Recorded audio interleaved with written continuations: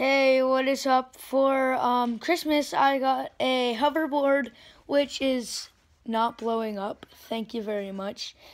And I wanted to show you a tutorial on how to use it.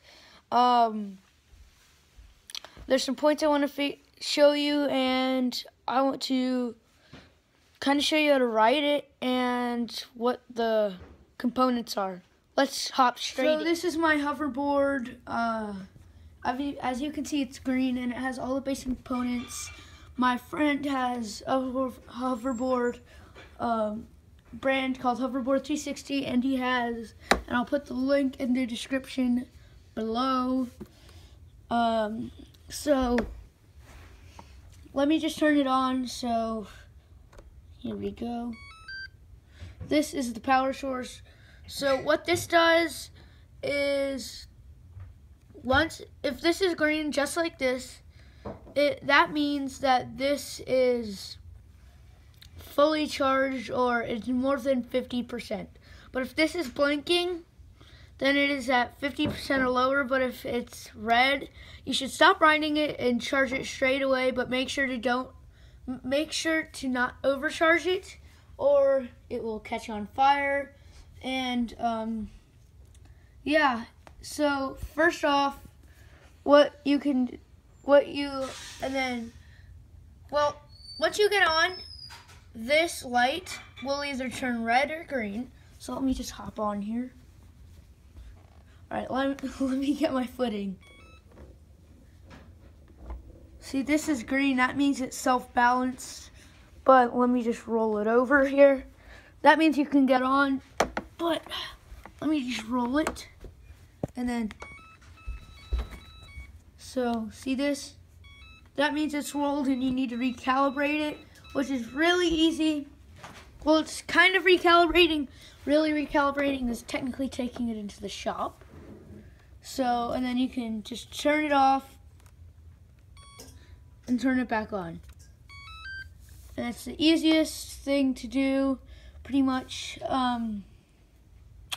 So yeah, if you are a new person and you just got your hoverboard and you didn't read the manual yet and you just turned it on, you're probably wondering how I turned it on. These two things are the charge port and the power button. So the one on your left will be the power button.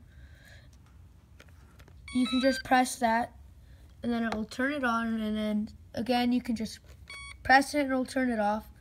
And then this is the charging port. Be careful with this. This is really easily bent, and I've already bent it and I've had to fix it, but now it's fine. And that's the reason why I have the tape.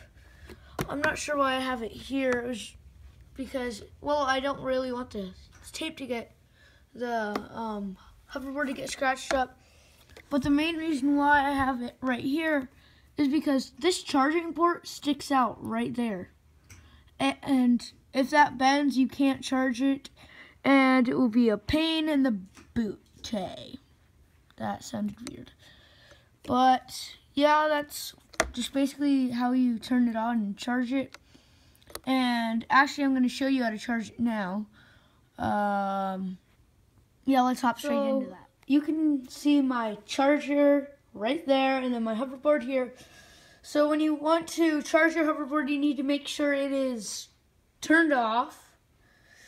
I haven't done this, but I wouldn't plug it in while it's on. Probably not a good idea. It's no-no. And then how you do it, and this is with my hoverboard. I don't know about others. You can stick it in. So what you're supposed to do is, let me just put that there. So what you can do is right here, and this is you should just plug it in here. It might just take you a couple times to fit it just right. So there, and then you want to make sure that you put the charger into the hoverboard before you plug it into the wall so you don't break a fuse. So then all you have to do next is take this, stick it into the wall, and then your hoverboard is charging. So as you can see, my light is red, which means it's not fully charged. But once this turns green like that, then your hoverboard is fully charged. So what I got to show you in the first couple scenes is make sure this is in the front. As you guys have probably seen on videos, people riding it like this. For this company, it's not like that. Oh, I'm sorry. I totally spaced it. My company is Swagway and mine is The Racer, and I'll put their link down below. And I can't find the Hoverboard 360 link. I'll try to find that, and if I can find it while I'm making the video, I'll just put it down in the description, and I guess I lied twice. So I'm just gonna turn it on. So the hard part about this is, my opinion, getting off, but for my dad over there, sitting just right over there, he tried to do this and he fell really bad and almost broke a rocket I got. So when you step on, you want to make this light green right here, right on the left. That light right here wants to be green, just like this. Never mind, there we go. And you can't get on a steep incline. And when you're getting on, you want to not try to wibble wobble, or you will fall off. And that took me a while to get, but once you get on,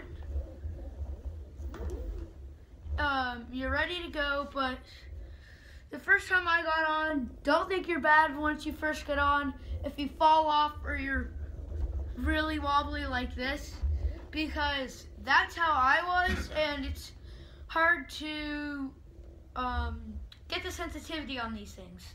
So now you're ready to go with your hoverboard, and that is basically the tutorial, but I need to show you a couple more things. Like I said, some people get onto this, and it's more sensitive here in the front when you turn. So if you get on backwards, it'll feel like you could turn back more, not forward more, which it feels weird. But I'm going to show you a video of me just riding through my house, which is really fun. And my friend has a GoPro, and I'm jealous because I want a GoPro so I can shoot videos. Okay, so basically, now to the video in 3, 2. This is kind of me riding around my house, but I'm kind of in my living room. And let me just squeeze through here.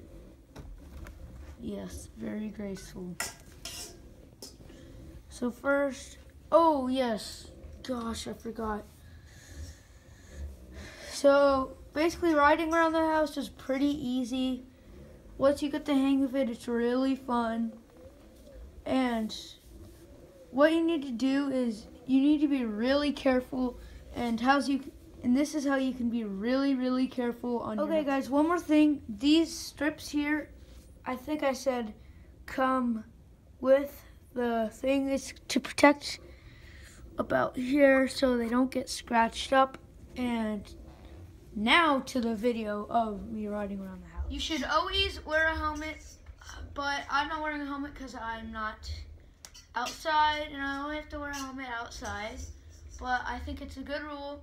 So when you step off, which is the hardest part for me, do not step off forward like this.